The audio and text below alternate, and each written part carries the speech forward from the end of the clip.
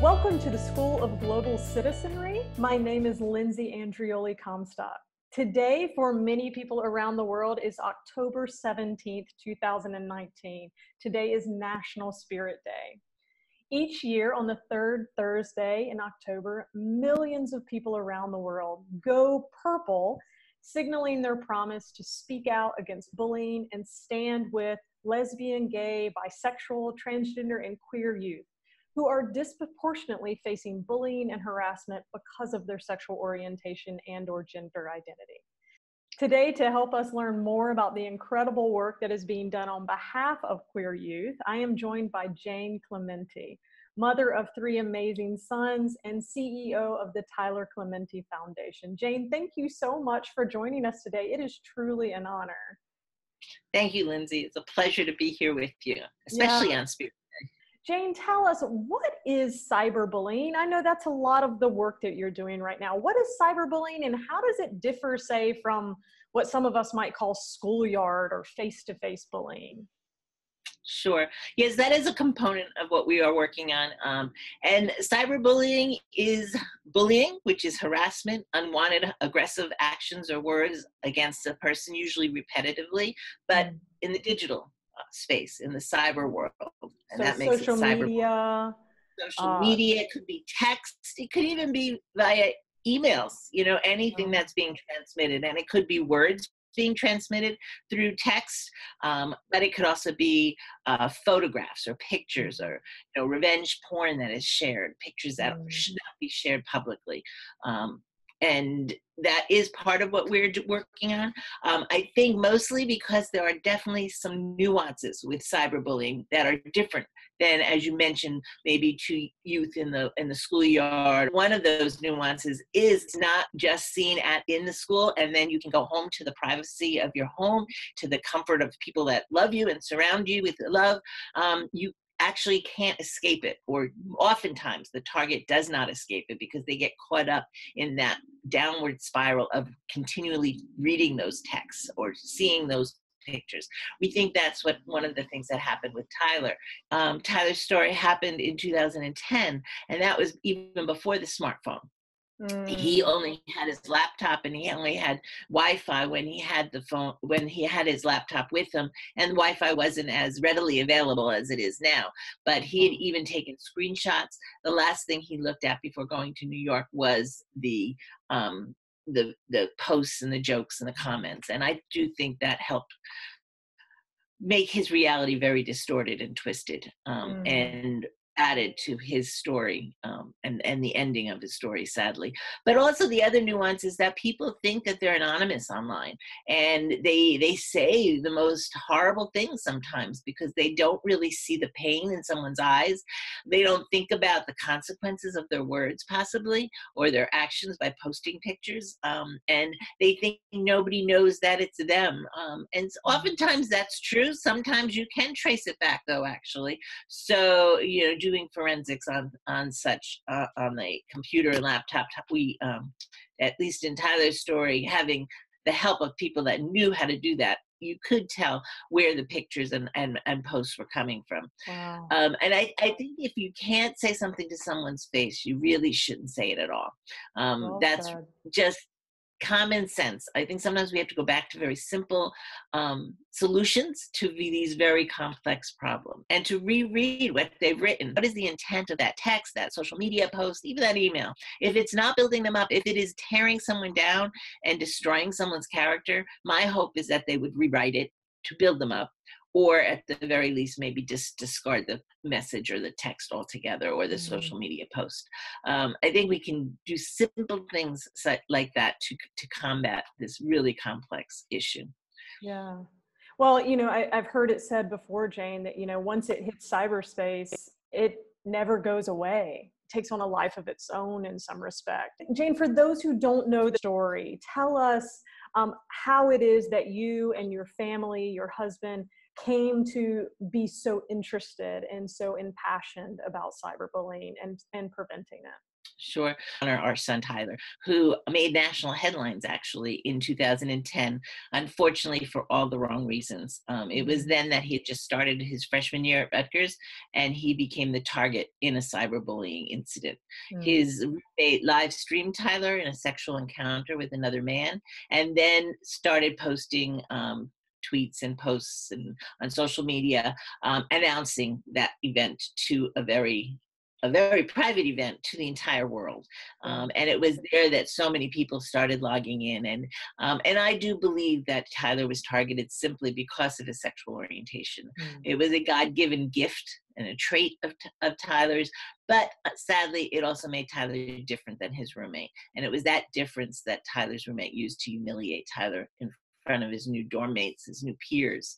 And as Tyler continued to read those jokes and comments, as I said before, his reality became very twisted and distorted, and he became very isolated and made a terrible, terrible decision, one that we can never change or undo. I often state that it's a permanent decision to a temporary yeah. situation, a situation we could have fixed, but sadly, he made a permanent decision, and he died by suicide on September 22nd, 2010.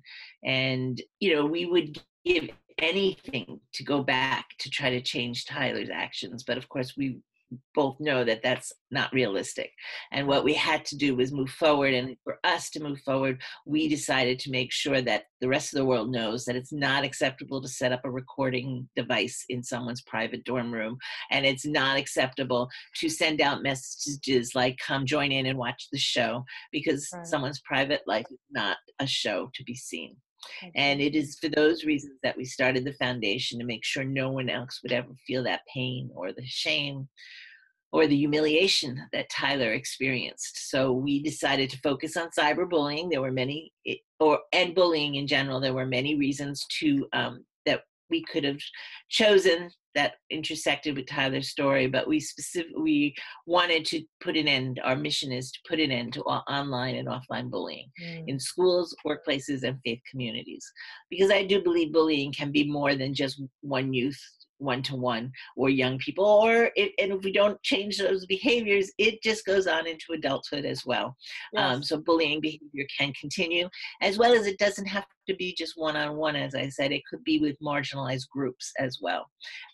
If the power imbalance, is always a power imbalance with a bullying situation. So giving certain people rights and privileges or protections that other groups of people do not experience, that's a form of bullying in my opinion. What breaks my heart as a Christian is the fact that when people misuse scripture and Mm, teachings to devalue the human spirit and cause so much pain and despair based on bias and dogma and discrimination. So that's why absolutely. we have the schools, workplaces, and faith communities. Jane, incredibly important, amazing work born out of tragic, absolutely tragic situation, a moment in time for you and your family that will never be forgotten. I would imagine that in every talk with parents at every school that you go to, you carry that grief with you. How could you not as a mother? And at the same time, you've turned that into this incredible resource for so many people. I remember Tyler's story when it hit the news.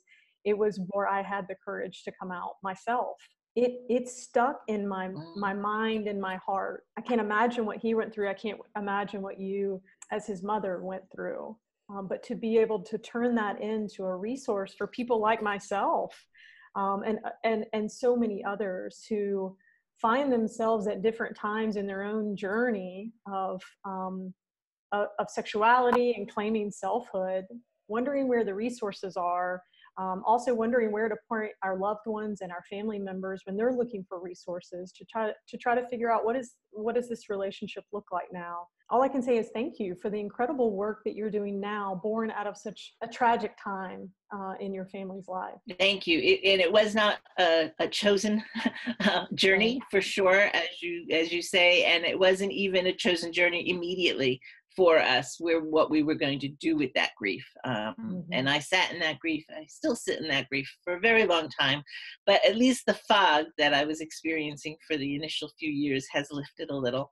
So I can think a little bit clearer, and I can see all the injustices now in the world. You know, it's amazing. I was living in this, I like to say, bubble of bliss here in suburbia New Jersey in the United States. And I was so unaware of so much of the pain that is being caused by society, by that dogma of religion as well, when I didn't think it mattered to me. But it matters to each and every one of us, whether we are personally affected by it or not. And you never know what the future will have as to whether it will be immediately present in your immediate life with your children, or with a sibling or a spouse or a cousin, or you know, how it's going to affect you. And that grief never, ever goes away. It's just you learn to have a peace about it. And by talking about Tyler now, it gives me that peace.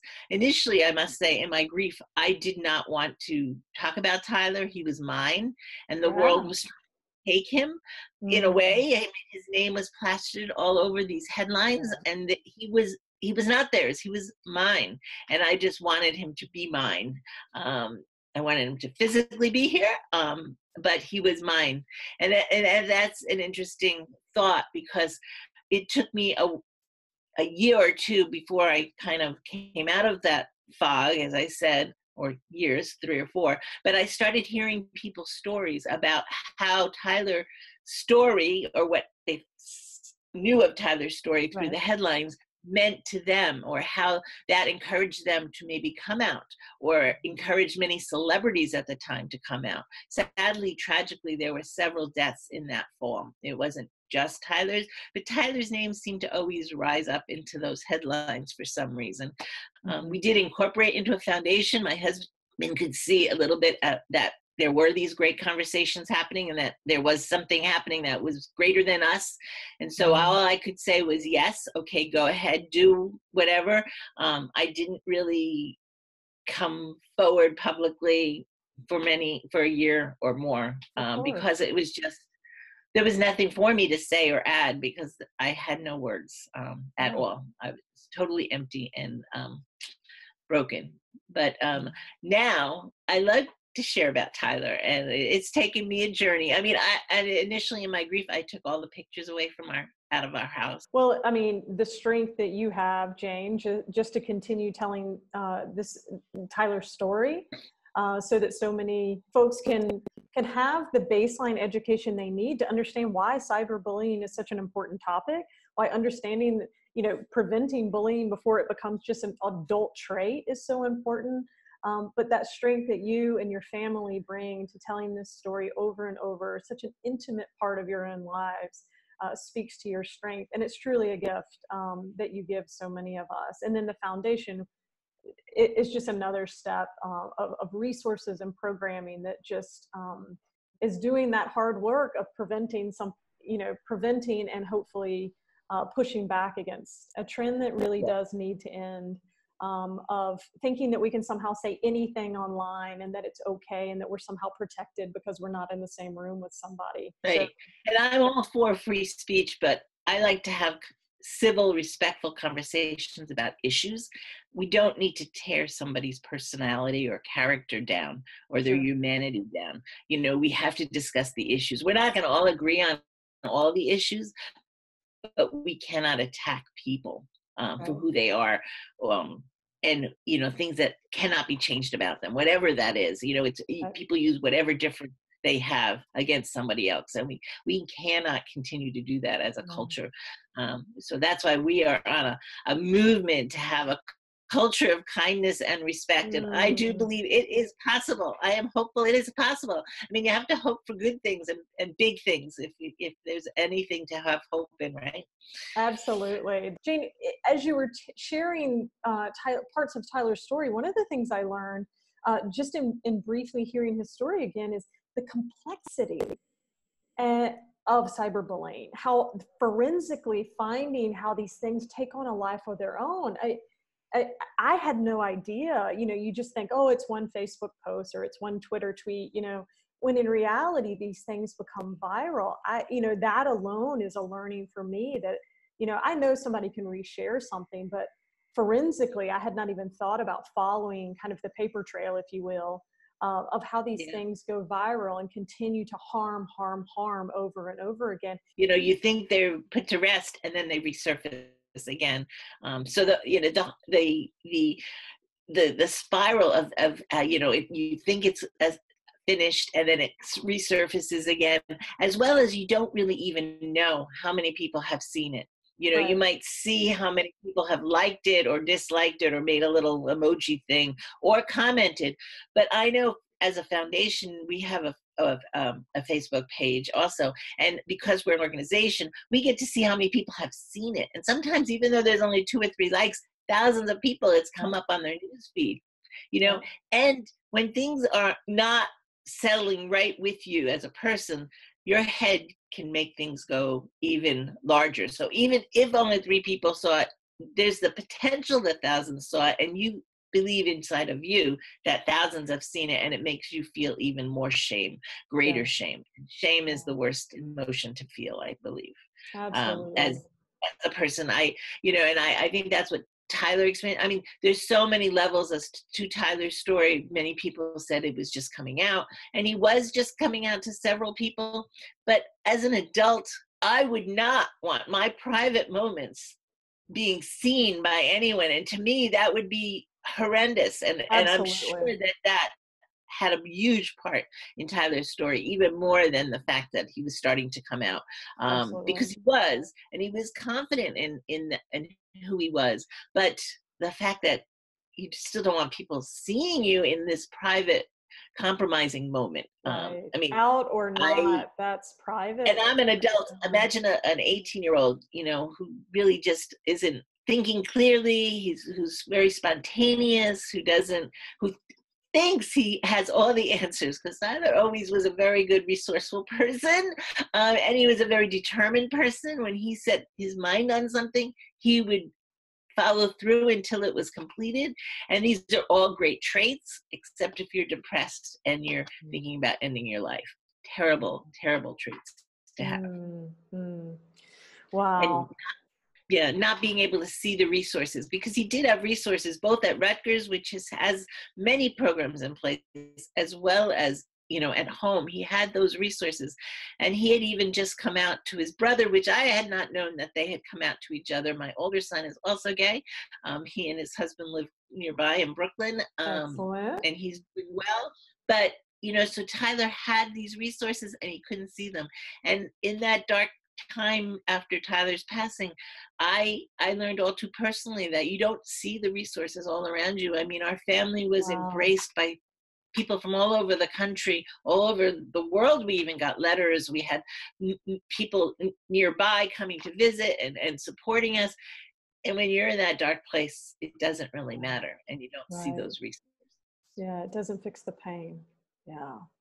Right. Well, that's a perfect reason to shift now. Jane, tell me about these amazing programs and resources that the Tyler Clementi Foundation is offering. I've heard about movements and toolkits and all kinds of things. What's happening, and how can we get our global learners involved in what you're doing?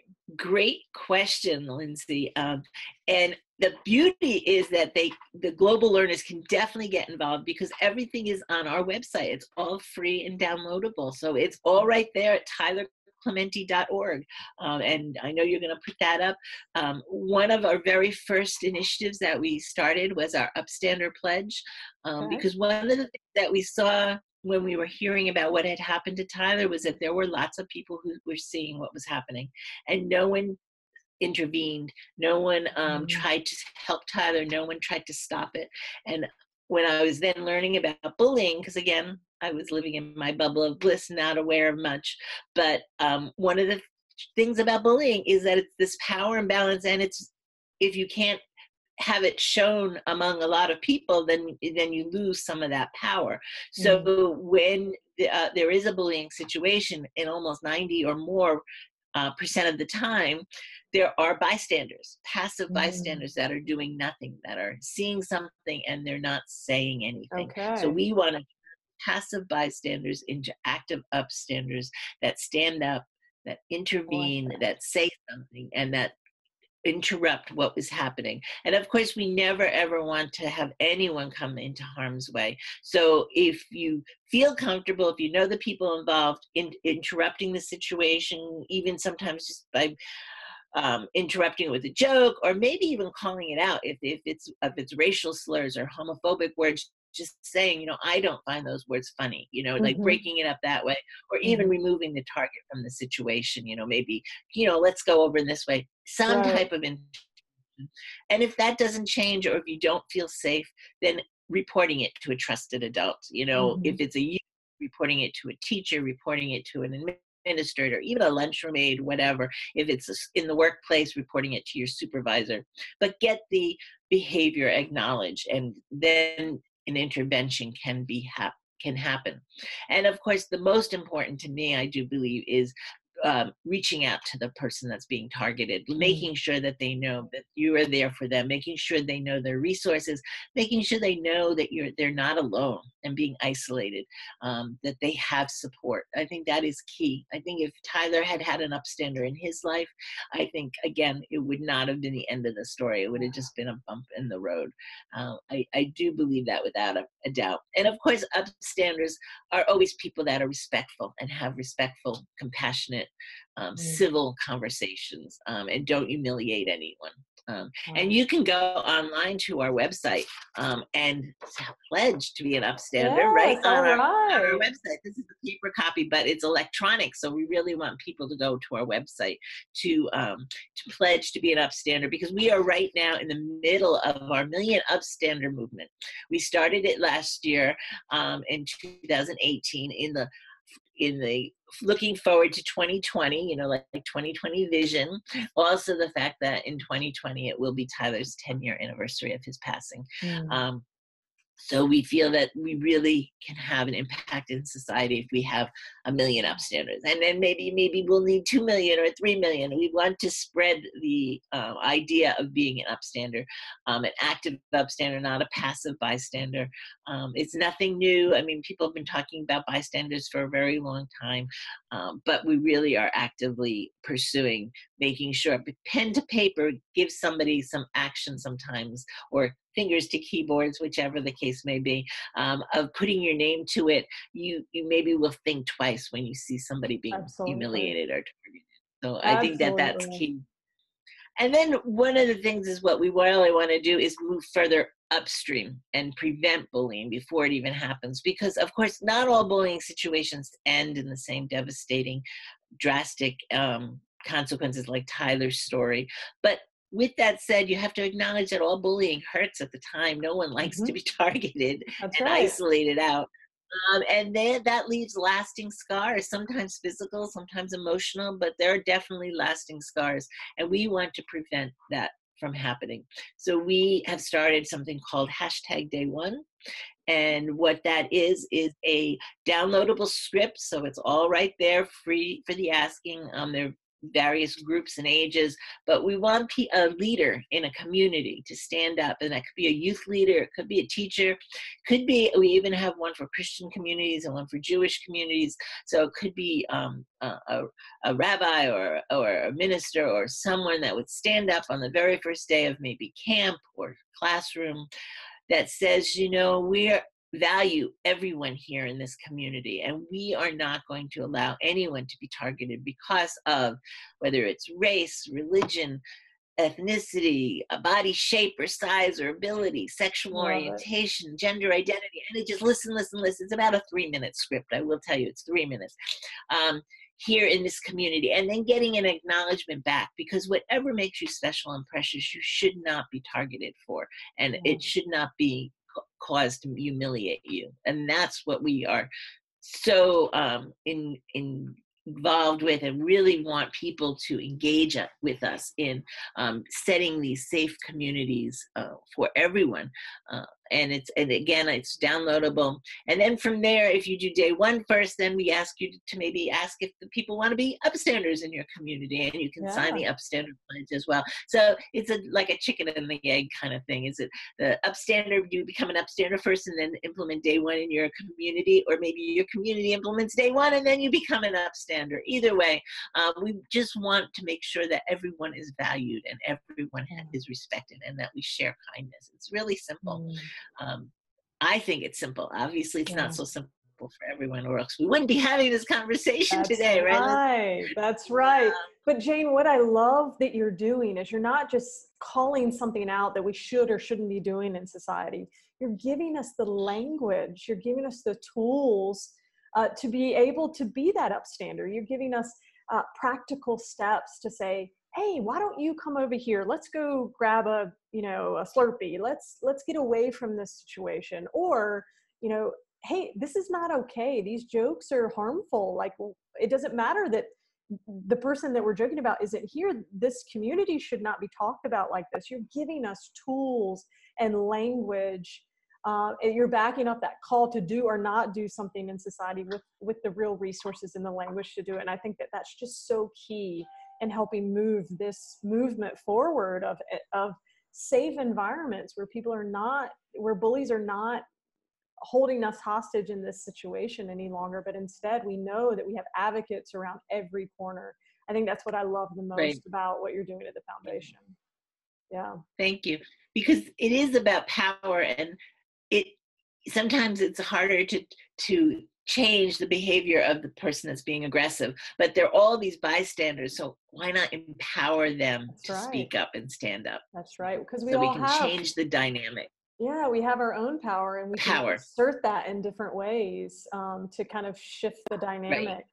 And this is just really valuable for information. And it doesn't matter how old or young we are. I think it all applies, from playground to, board meetings. I think we've all seen a situation or been part of a situation, perhaps less dramatic and less volatile, but I think that we have to cut it off at the pass, and that you're doing that amazing work, and you're inviting us into that conversation. And I hope that our global learners will take that pledge wherever they are in the world and be part of this upstanding movement. Movement. Yeah. We've had people pledge from all over the world, so please join us on our movement. Great. Jane, let me ask you, what would you say to a young person, and perhaps you encounter them in the work that you do in the world today, but what would you say to a young person who finds themselves in a bullying situation, perhaps on social media, and they feel like they don't have anywhere to turn? What would be your advice to them? So advice is definitely not my strong suit, because I feel like I know I've learned a lot in the last 9 years, but it's not something that I hold in my head that I have. If that makes any sense at all. But certainly, if someone is in the middle of a difficult situation, always bring in an adult. I think if an adult were in Tyler's story, I mean, in his situation, the law was actually being broken, and if it had been reported to the police as it should have been, I think an adult would have been brought in, and he would have gotten the resources he needs. Most likely, if it is happening in the digital world, you need to get out of that social media platform or block that person's text. Different social media platforms have different methods of reporting it. Many are using even artificial intelligence and human intelligence to even identify it in advance.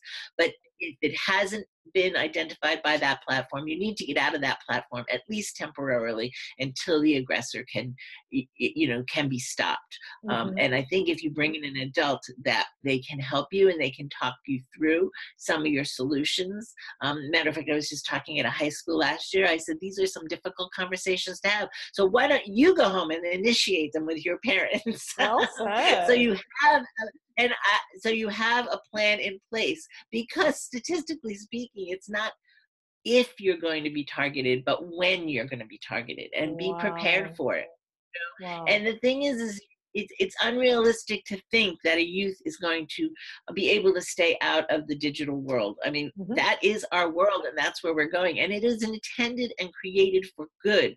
So let's use it for that good and Yeah. not weaponize it as a weapon of harm and destruction, like in Tyler's story. So if you have those proactive conversations, I think many youth don't even want to share it with their parents because they're afraid their parents are going to take their devices from them. And that's Right. not the solution, taking the device, and I would want them to know that they are not alone, that they are loved, and that they are special and precious, and that we need them to go forward to make sure that the world is a better place because they're the ones that are going to do it.